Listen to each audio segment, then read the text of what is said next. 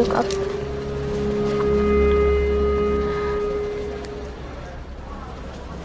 Thank you. Kumusta ka? Okay na. Huwag mo sabihin sa kanila yung nangyari kanina. Eh, imposible namang hindi nila malalaman yun. Malamang magre-reklamo yung Lloyd na yun eh.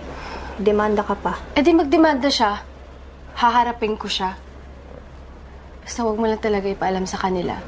Ayoko na makadagdag sa problema ng pamilya natin.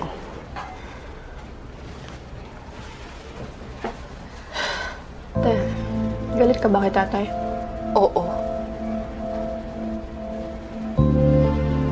Hindi ko alam. Nalilito ako, ikaw.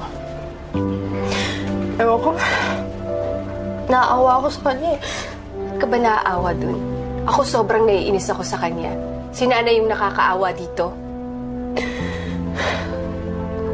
Paano kung maghiwalay sila? Kung naghiwalay sila, kanino ka sasama? Hindi ko sasagutin yun. Kasi nalilito ka. Alam mo kung nga mangyari yun, te.